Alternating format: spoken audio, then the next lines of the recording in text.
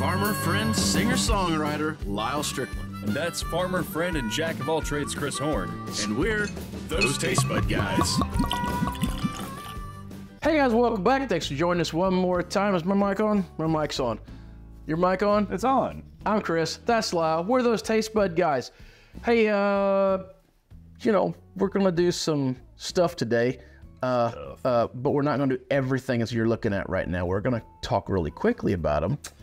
Then we're gonna do one of them. Then we're going to do another episode for next week, and another episode for the week after that, and another episode for the week after that, and then one final episode where we compare all of them all together. I like how you'll be going. I feel like how that sounds. I know. I'm so organized, and you're thinking, what are you comparing, guys? Well, right after you some skibby.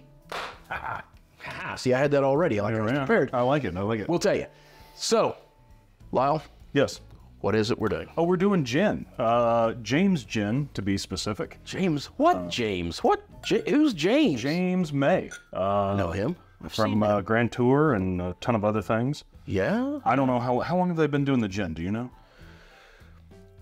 So I only found out about it about, oh my gosh, that Smells delicious. Wow. Wow. Okay, so, let's get the taste of it. all right, I'll jump back in for a second. So I found out I was watching, I'm a fan of James May. I like James May and all his stuff, and I was watching one of his YouTube channels, and he went over to Richard Hammond's house and pulled us with his bottles and started talking, and he goes, yeah, I've got this new gin that I put out, and I want you to try it. And I'm like, wait a minute, you got a gin? And I'm like, I knew Clarkson did a beer, and apparently he's making a gin now too. But anyways, I was just like, wait, I've never seen this before. So I looked around, I couldn't find any. It's hard to find in this. I reached out to, or at least in our area. Not James, but their company, James Gin Company, and asked him, hey, is there any chance we can get any of this? And yes, the short answer was yes. Here you are. Here's our 4 bottles. Can I say that, like, my wife specifically bought tonic because she knew that a whole box of gin just showed up on our porch. And I was like, I had to break her heart, but she was like so pumped for it. I was like, yeah, that's for the studio. Super Bowl. Yeah. Super Bowl. Anyways, so they were kind enough to send this. We had this, we've been sitting on it for, I don't know, 2 weeks, 2 weeks, something like that. And so we're getting on to getting them done. We are going to start with their flagship gin. I'm going to read the thing that they sent with us. And this is called the Asian Parsnip. I can't see it. Parsnip. This is a throwback to when we did that Cutty Sark episode and kept saying Cutty Shark the entire time. I legit thought it said shark because I am too stupid to actually read the bottle. I was right there with you. Thank you for whoever did point that out to us, and you did it in such a nice way, and we really appreciate that. I like how a lot of words have silent H's, and we just throw H's in randomly. Yeah. All right, Asian parsnip. Yeah. What is a parsnip? Parsnip's it's in the carrot family. Okay. So, I hope this don't taste like carrots. I kept thinking it was akin to a turnip, but that's more cabbage related apparently. Okay. So. Asian Parsnip is our first award-winning aromatic gin. Man, is it ever aromatic. Created using a unique blend of exotic Asian spices and British sweet parsnip, a humble vegetable valued by Romans and hated by school children. That's what it says. Asian Parsnip. Okay. Well, so amazingly interesting. Man, the nose is just, oh, it's like walking into like an apothecary, and you get just all the different smells, or a tea shop or something, and herbs. It's really fantastic there. I have high hopes for this. I get like little bits of curry and I'm trying to pinpoint exactly what it is, but there's some umami type flavors in there. It's like sweet and spicy, but then that sort of it's got I guess as the parsnip comes through, that good vegetable-y freshness. Well, I get a little bit of a licorice note in there. Yeah. But I primarily get the juniper. The earthiness in there. It really has a garden scent to it. Yeah. Well, and there's still like the salty, sweet, spicy note to me. And I don't mean the greens out of the garden. I mean like you get the vegetables out of the garden, you chop them a little bit. Maybe that's a little bit of marketing weighing in on me when I'm starting to think of parsnips. I'm thinking of that garden, but it holds. It's there. But I get those kind of Asian flavors in there. Yeah, Yeah, I guess you're right. What did it kind of do? It's hard because where we're from, most of the Asian restaurants here just deep fry everything. And so There's a... whoa! Right as I get ready to take this drink, I got one more hint of something that's like a dry, like mustard seed kind of dry, powdery note. Yeah, that's what I'm trying to go for. I think that's kind of where I was going on the curry train. Oh, holy smoke. I know, right?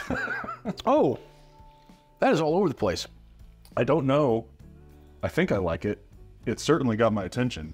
I gotta go in for Yeah, you've definitely got to try this. Get You gotta acclimate Okay. a little bit for that. And now the nose is completely changed. Now it's got this like lime rock, like limestone, minerally quality as I come back to it.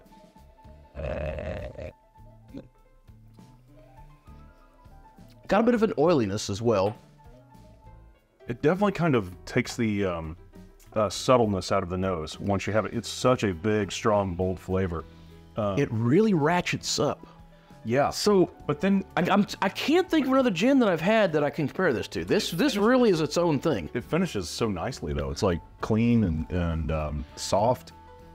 All right, let me throw the one thing out there that I didn't initially like. Uh-huh. The licorice flavor. That comes back through a little bit. That anise, at the very first drink, that was the first thing to touch my tongue.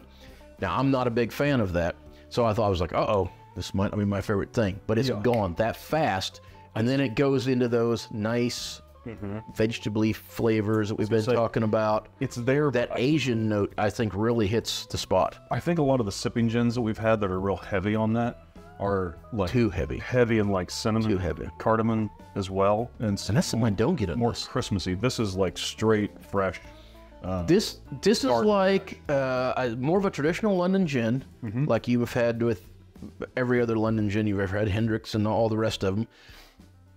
Ratchet it up a little bit, and then like they've already put a little something in it in your drink, so we've went that extra step with the martini and put the twist in it, or put the olive in it, or put something in it.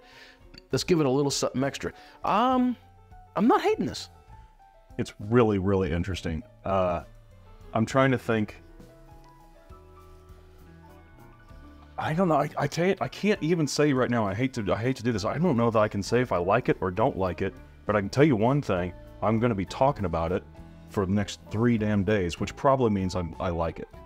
But it is so. This is what you'll ultimately come back But to, I it's guarantee. so bold that it's hard to wrap my mind around this being. There is it's almost something that lingers at the end of it that I keep going back that I can't quite figure out. I can't quite go, I'm just about. what is that flavor? I'll put it that way. What is that flavor? Did they have any? There was more stuff on here. Nope, that is for a drink. Gosh, man, it's so big and bold on flavor. It almost tastes like a cocktail in a glass anyway. Oh, hang on. Botanicals. Hey, we've got information back here. We should read the whole bottle. Parsnip. Shocking. Okay. Ginger. I don't know why I didn't come up with that one. That absolutely. What's a caraway seed? Rye, basically. Rye. Okay. I think I asked you that the other day. A cubeb pepper. You got me. C-U-B-E-B pepper. I like the word pepper though. Fenugreek. Fenugreek. I wonder if that's akin to fennel. Because that would be where you're like Cardamom. Yeah. Yeah. Well, see, I didn't catch. Usually that one's one that comes out and I don't It's care not much nearly for. as heavy-handed. It's not at all. Yeah. It's not at all. Grains of Paradise. Yeah. I don't know what that is either. There's a lot of stuff I don't know what is this is. What I don't see is yellow dye number 11, and those I know what tastes like. That I get. America. Fuck yeah. Oh, Sorry, I wasn't going to curse in this episode. yeah. Edit that out loud. Licorice root. Yeah, we're not. We'll just apologize and move on. Licorice root. Sweet orange. That's a good one that I hadn't noticed. Juniper. Angelica root. Don't know what that is. Oh, and coriander seed. So yeah, we said mustard seed earlier. Okay. So I guess it's not the same thing. I guess it's a parsley seed, but cilantro. Dried cilantro. Isn't that a parsley? No. No. Never mind. Forget it. I was wrong. I don't know what I'm tasting. Here's where I think I'll land on this. Okay. I like it. I do too.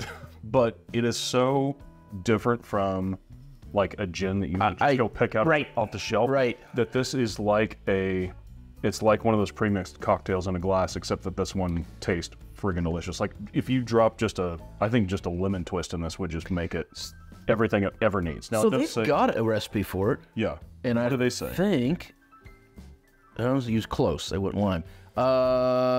50 mil Asian parsnip, 15 mil lime juice, 10 mil yuzu juice. I don't know what that is. 25 mil sugar syrup and 1 egg white. Shake all into a double strain, chill in a martini glass, garnish with Angostura. Yeah. Bitter hearts.